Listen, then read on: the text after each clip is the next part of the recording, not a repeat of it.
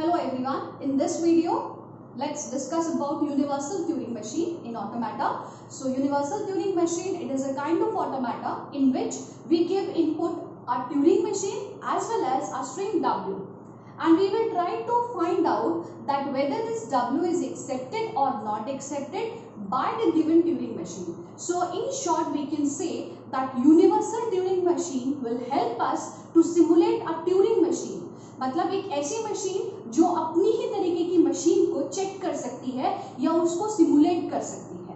So let's see, as Turing machine, universal Turing machine, it is an automata given as input the description of Turing machine M and a string W which can simulate the computation of M on W.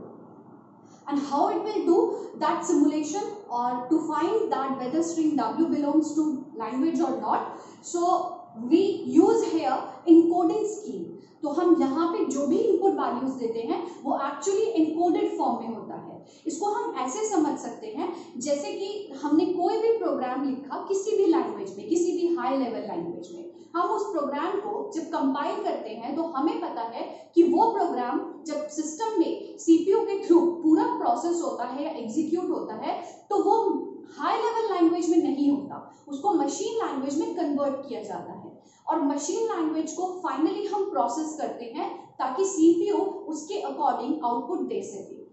अगर मैं यही functioning यहाँ assume करूँ कि जो भी हम Turing machine या स्ट्रिंग दे रहे हैं उसको हम एक्चुअली उस तरीके से ना देके उसको हम एनकोड करते हैं, यानी कि उसे लैंग्वेज में कन्वर्ट करते हैं, and with that language then we will find out कि जो string है वो actually उस पे process हो पाई या नहीं हो पाई है.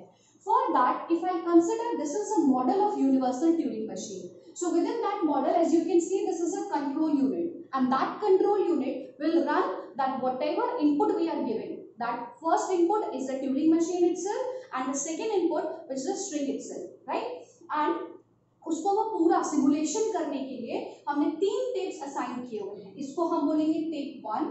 So let's say this is my tape 1, right, and this is tape 2 and this is tape 3. As you can see that every tape is consisting or it is defined that what kind of data it is carrying. As tape 1 it is description of M, that जो भी हमने machine तैयार की, जो अभी हम Turing machine इसको input की तरह दे रहे हैं उसके सारे ट्रांजिशंस को हम एक्चुअली में इस फर्स्ट टेप पर लिखते हैं. सो this first tape is consisting of input, but that input is actually encoded form of the Turing machine. Second tape, दूसरा tape अगर हम देखें तो this contains tape content of M. तो जो हम input alphabets हम इस Turing machine M के लिए ले रहे थे वो input alphabets को हम इस M पे रखेंगे. Later on, what is the internal state of M? अभी फिलहाल अगर मैं Turing machine M की बात करूं तो ये मशीन किस स्टेट में है, what is the current state? वो current state मुझे tape 3 से पता चलेगा.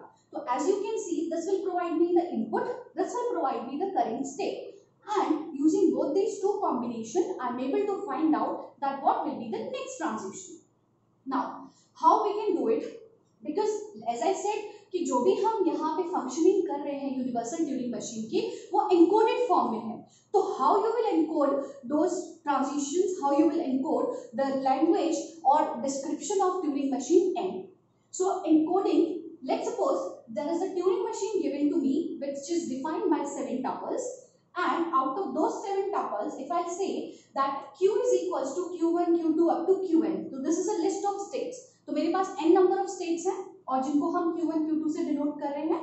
Q1 मेरा इनिशियल स्टेट हो गया, then F is equals to Q2.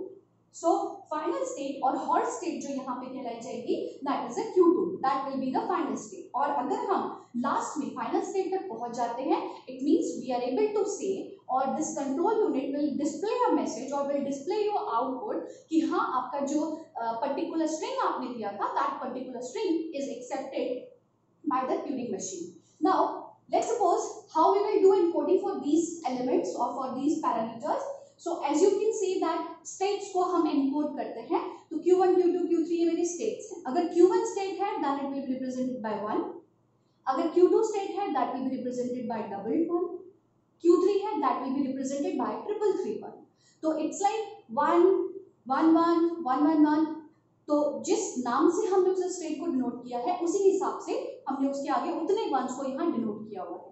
अब जरूरी नहीं कि हाँ हम यहाँ पे इन जनरल Q1 Q2 की टर्म्स में बात कर रहे हो।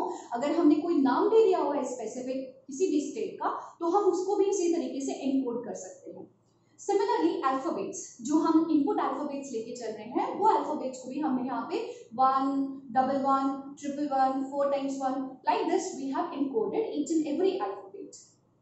Then the moving directions. So moving directions को अगर हम देखें तो moving directions भी again we are having left is for 1 and right is for double 1. It is not mandatory to take same kind of encoding scheme. We can change it. हम उसको different way में भी लेके जा सकते हैं.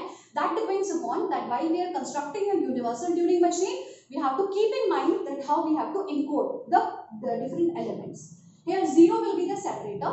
So 0 हम separator की तरह use करेंगे। अगर मुझे state और alphabet दोनों को बीच में एक denote करना है that this is the state and this is the alphabet, so we put separator 0 in between them. Now let's see how we are denoting, how we are encoding the given transition. So delta Q1 comma A2 is equals to Q2 comma A3 comma L. So we can encode this as Q1. So Q1 का encoding scheme या encode data है 1. So we have used 1. Now we will put a separator between two different parameters. So here A2 का मतलब input alphabet. So we use A2 का input which is double 1. So we use double 1. Then again we will put separator to define the next parameter. So let's say this is Q2. So Q2 का मतलब हुआ we are having double 1. So again we have put it double 1. Next separator. Then A3 means triple 1. So we have used triple 1. Put a separator. L means 1. So left direction will specify this is 1. So we have encoded one transition within this universal Turing machine. Likewise, we can give another transition. इसी तरह से हम बाकी के सारे transition separators use कर करके इस स्टेट पे लिख सकते हैं। जब भी यूटीएम अपनी वर्किंग स्टार्ट करता है सबसे पहले वो टेप 2 और 3 में देखेगा that what is the current alphabet and what is the current state. इन दोनों को देखने के बाद then it will has to take a decision that where it has to move. Next movement उसका क्या होना चाहिए, उसके लिए वो देखता है टेप 1 में, क्योंकि ये दोनों गिवन वैल्यूज होंगी तभी वो ट्रांजिशन चेक कर सकता है। तब वो डिस्क्रिप्शन चेक करेगा एंड डिस्क्रिप्शन के बेसिस पे it will change the parameters in tape 3 as well as in tape 2। अगर वहां पे हमें कोई भी अल्फाबेट रीराइट करना था टेप में तो हम रीराइट कर सकते हैं, एज वेल एज जो भी स्टेट चेंज हुई है वो स्टेट चेंज आपका यहाँ टेप 3 में राइट हो जाएगा। And since all these 3 tapes they are read and writable, सो हम यहाँ पे लिख भी सकते हैं और पढ़ भी सकते हैं। तो हम यहाँ से एनकोडेड फॉर्म में डेटा रीड करेंगे और राइट करेंगे। So this is how universal Turing machine will work to simulate a Turing machine with given input value W. Thank you.